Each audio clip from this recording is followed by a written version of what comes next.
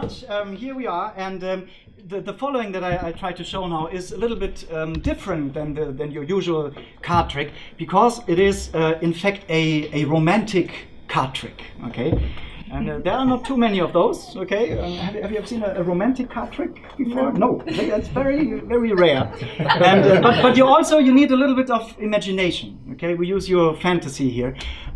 For example, could you just imagine that this is not a deck of playing cards? Okay, so those are not cards, but those are in fact small flat people.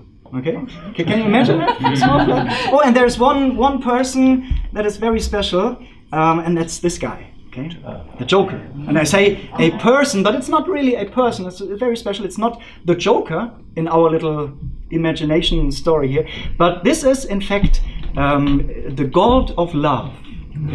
CuPit. Okay. And what is your name? Susan. Susan. Can I give you CuPit? Hello. Susan, CuPit, Susan.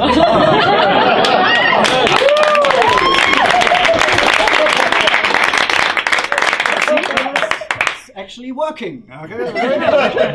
And have you met CuPit? And you? I see. Yeah. Okay. So it's actually working before. But now, very important. They say that every card in a deck, and maybe also every person has its perfect partner. Okay, its perfect mate. So the two that belong together. So in a deck of cards, for example, there would be, I don't know, any card. For example, we have a red 8 here, like the 8 of hearts, and the perfect partner for this card would be the other red 8 in the deck. So 8 of hearts would be here, and then the 8 of diamond here, over here, 8 of diamonds. So every card has its partner, and we can see that CuPit's influence on the cards is actually quite strong. And it's interesting to see, because can you hold CuPit like this? Yeah, because this is interesting. It is a well-known fact that whoever is holding CuPit in his or her hands immediately falls in love with the first person they're looking at. Oh.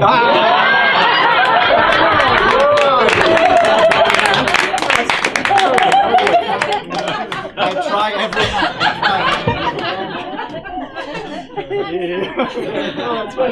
But now, to begin this little experiment here, the important thing is that the deck of cards is really well and thoroughly shuffled. Okay, so now usually a shuffle would be something like this. Okay, the cards are mixed together like in a casino, for example. They go like this and then they're shuffled. But there is one special shuffle, and this is called the romantic shuffle. Okay, Susan, do you know how to do this romantic shuffle? Have you shuffled cards in a romantic way? No? You want to see? Yeah. It's not okay. I show you. It's quite nice. It goes like this. The cards are shuffled in the normal way, like this. But then you spread them on the table like this. And could you place CuPit down for a while? And if you hold your left hand here like this, perfect. And I hold my right hand on that side, and now we shuffle the cards together.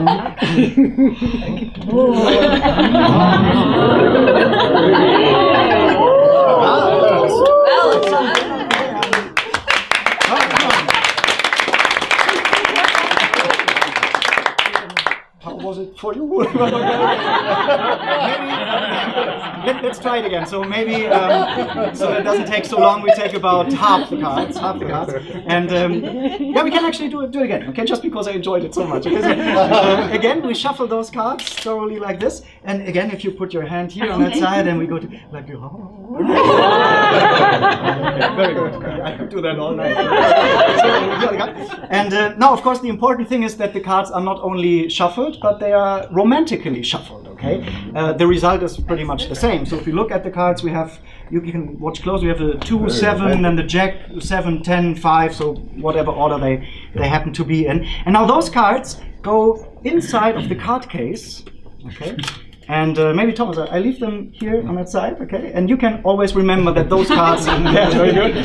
Those cards have really been romantically shuffled, okay? And now we are actually going to make one of the cards very happy, because CuPit is trying to make one card find its perfect partner, okay? Let's take any card, for example, maybe the lady over there. Can you just say stop whenever you like? Stop. Right there? Yeah. So we have a 9. a red 9, nine of diamonds, okay? And now for this card to find its perfect partner, I give it to you, Susan. And if you could just take this card and place it anywhere into the packet here, but face up. Okay, so reversed, yes, anywhere you like. On that spot, exactly there. And now this is where CuPit enters the scene, okay? Because now CuPit will fly over the cards, and you see he has a bow and arrow, so he can shoot those little arrows, okay? It goes like this. First he flies across the scene. And then, the important part, we could hear how the arrow has hit. And now one card should have found its perfect mate. If you take out your card, wherever you placed it, and with the card right next to it. Okay, this is the card they're looking at each other.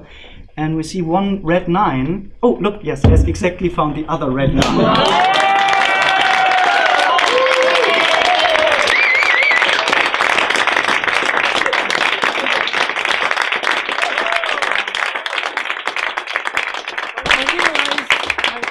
I realize, of course, looking at you, there are some skeptics, okay? And some people are very suspicious and they think, well, maybe, just maybe, it has nothing to do with divine influence. Maybe it's just a trick. Imagine that, okay? So for those how do you say, people who don't believe anything, I have some proof here. Maybe, can we try again? For example, I put the cards down like this, I let them drop, and whenever you like, you just say stop. But he's a believer. You're a believer? Yes. Perfect. Much easier then, and good for you. Okay. So whenever you like, you say stop. Stop. Oh, before we end. Are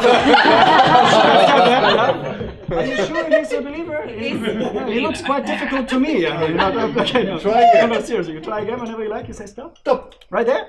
Okay, okay, very early this time. And now, this is the important part. See, if CuPit does not fly, then the cards, let's see.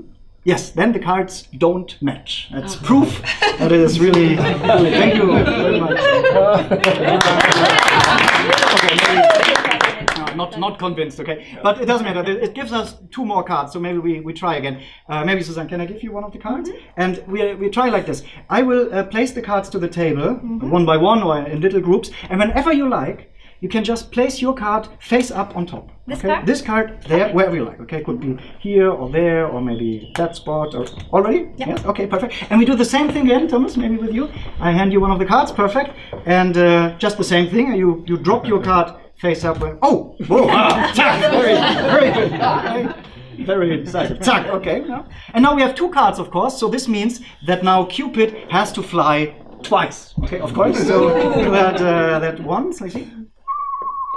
Okay. You wanna try? Okay, if you go. Yeah. I do the soundtrack. Okay, it's fine. Everybody does it a little bit differently, but okay, that's fine. Okay, and now this part again. And here. I wrote that myself. Yeah. And now I take out the cards, very important, exactly next to the ones that you put in there. You put your card very, very early, so it's far down here, and yours as well, like this. And now first we can have a look maybe at the other cards, okay? And of course, as you can see, those cards, they have nothing much to do with each other because they were thoroughly shuffled. So we have those 2, for example, here, or we have, let's see, a queen and a 5 and a 4 and another queen, or here we have those, you can see, right? Maybe a 6 and an ace and a 2 and an 8, so nothing special, okay? But of course, those cards have not been enchanted by CuPit, okay? But those 2 have.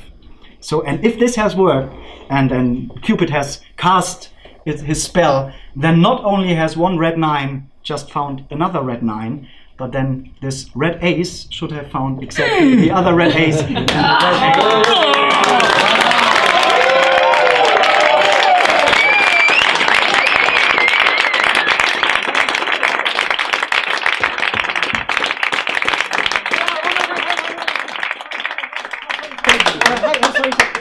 I just noticed I put the cards, you see, I put them on top of CuPit, like this, the whole packet I placed there. This is something you must never do. Very important, it's dangerous, because when CuPit is so close to the cards all the time, in direct contact, then its influence is so strong that it becomes incredible. Then it's unrealistic.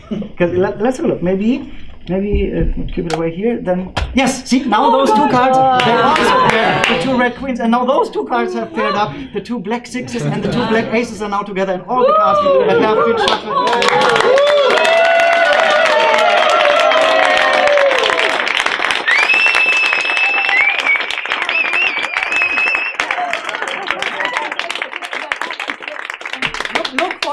I did it again. I put the CuPit on top of the cards here, and oh man, those were in the box all the time. And Susan, you remember those cards were really mixed. The romantic, you remember that? Yeah. How could you forget? And I think, shall we have a look? Maybe it has happened even with those really shuffled and mixed cards. And I think yes, the 2 3s and the kings and the 4s and those kings and the red 6 and the 2s and the 7s and the jacks and the 10s and the 5s and the jacks.